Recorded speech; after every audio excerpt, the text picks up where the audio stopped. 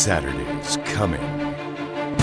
It's intimidating to walk into the Coliseum because you've seen it on TV so many times, and then to actually go in and play in there. And of course they always have some pretty notable names on there, and back then it was Marcus Allen and Ronnie Lott and some pretty serious guys. My wife and I are so happy for the boys, and they're doing what they love and they enjoy it to the nth degree, and I couldn't be happier for them, the rest of the squad, and I think how hard they've worked this camp. I think they're going to surprise some people and do very well out there.